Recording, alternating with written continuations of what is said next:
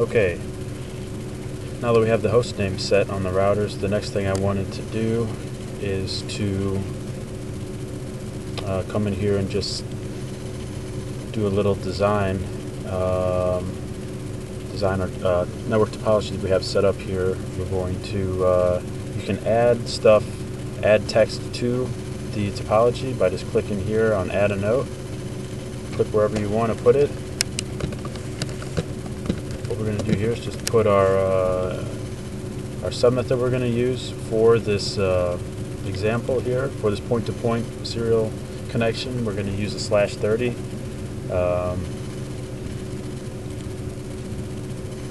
The .0 is the network address. The .3 is the broadcast. So we know we have two usable IPs: the .1 and the .2.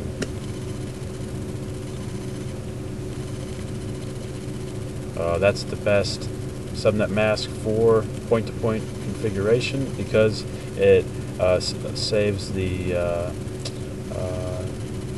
instead of wasting a whole class C using like a /24, we can minimize the amount of IPs that we're going to use.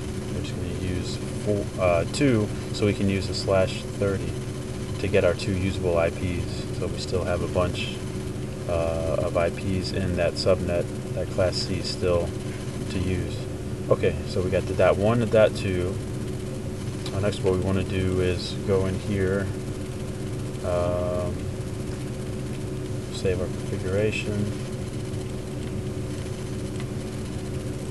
Next, what I wanted to do is to go in here and use the description command. To do that, we want to go under global configuration mode and then go under the serial 00 interface for router 0 and just type in the description command. What this command allows us to do is to set the description for the interface. We want to put in here, connection to R1. Now if we do a show interface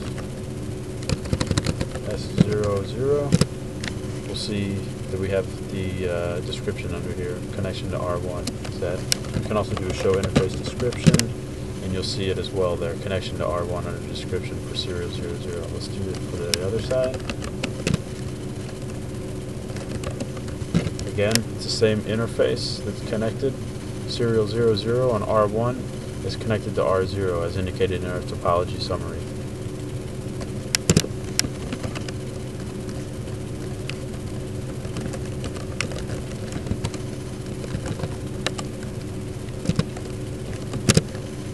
Go back, show interface serial 00. We see the description is properly there, properly set up, and it's there. And if we do a show interface description, it should be there too. Okay, so we're good to go.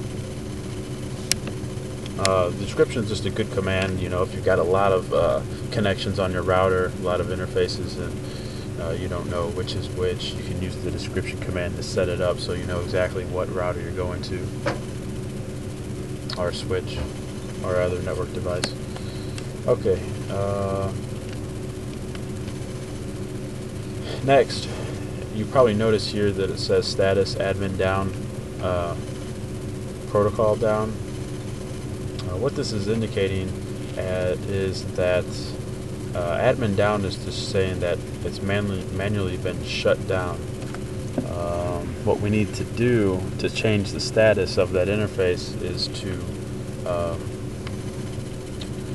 enable the interface or admin that port up.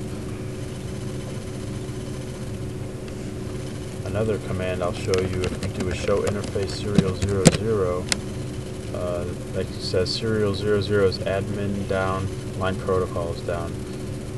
This first state here, admin down, that's if I go in here and change, if I go into interface serial 00 configuration mode and do a what's called a no shutdown, that's going to manually enable the port. So our admin up the port is what we would do.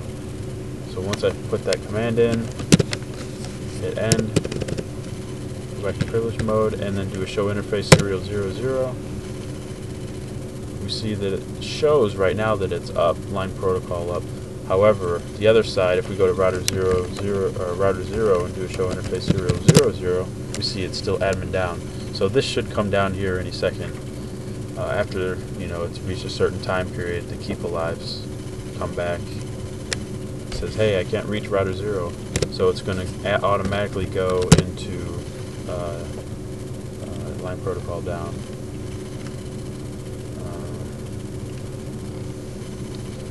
Also, what we see here in the status, this column over here where it says admin down, this is indicating basically the physical link, the layer 1. Okay, if you admin the port up and you still see this show down, that's usually a good indication you got a layer 1 problem. So you check cabling, check your cabling, make sure you got everything connected correctly, you got the right cables set up. Line protocol, if that is, if you got good layer 1 connectivity, this is going to show up, and then line protocol is going to show down. If you see line protocol is down, that's usually indicating a layer 2 problem in the OSI model. Layer 2 could be anything from encapsulation on the interface to encryption. So you want to check those things. Those are common layer 2 problems that would cause the line protocol to stay down.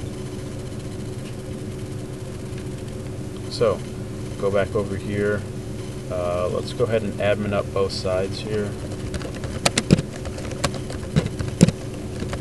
Again, no shutdown command is going to admin the port up. So if I come back here, you see line protocol, see link is state to up, and line protocols is up.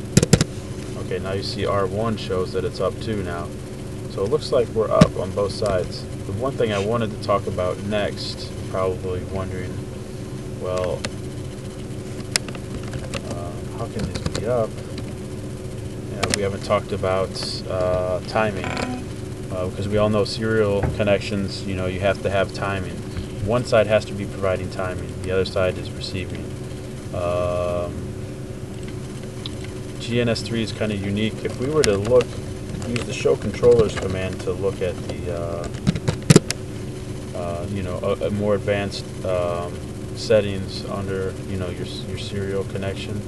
If we look under here, we can see the actual what kind of cable we have. Under here it says a DCE, and that's the tricky thing about GNS3. It's not going to be like an actual physical connection where it's going to show one side DCE, which is the clocking side, and the other side is the DTE, which is the terminal side, the side that's receiving clocking from the DCE. And I'll show you this because if we look at the show controllers command on the other side, it's showing the exact same thing. So you have a DCE on both sides, and that cannot happen.